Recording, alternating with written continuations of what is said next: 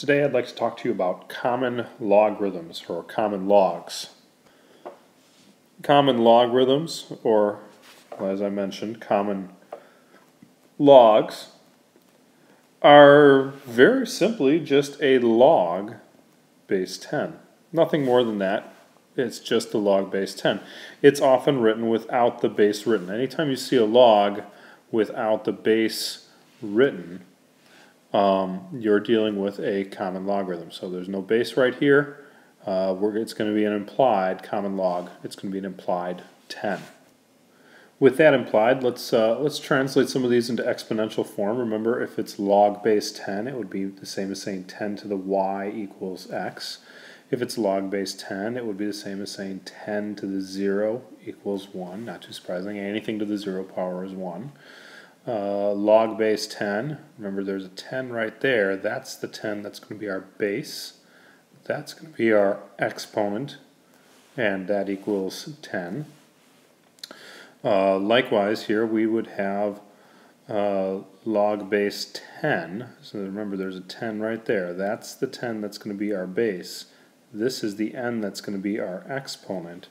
And this 10 to the n is what it equals.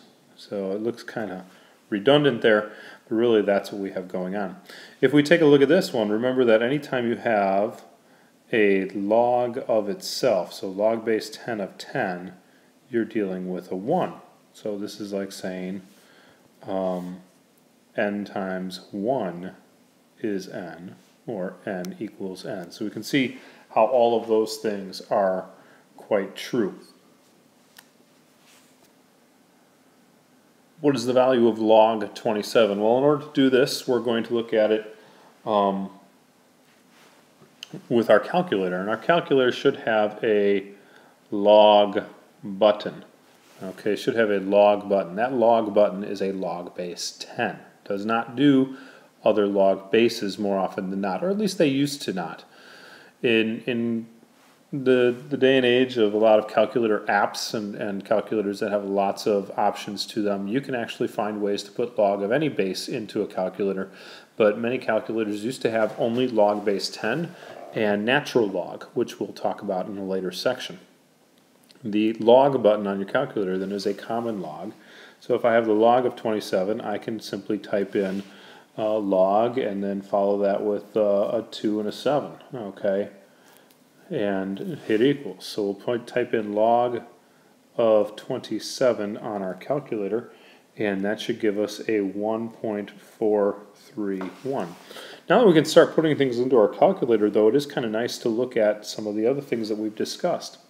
If we look at log of 27, we could say, well, that 27 is a 3 cubed. And our log properties say I could drop that exponent 3 down in front, and I can now plug this into my calculator as well. And it should, since it started out as a log of 27, also equal 1.431. And if you take the time to punch that in on your calculator, you will find that that is true. I hope that this helps you just feel comfortable with that log button really on your calculator. What does it mean? It cannot be used for any log. It's got to be used for a log base 10. But with change of base formulas and with other log properties at our disposal, it becomes very useful. And we'll talk about that in some future videos.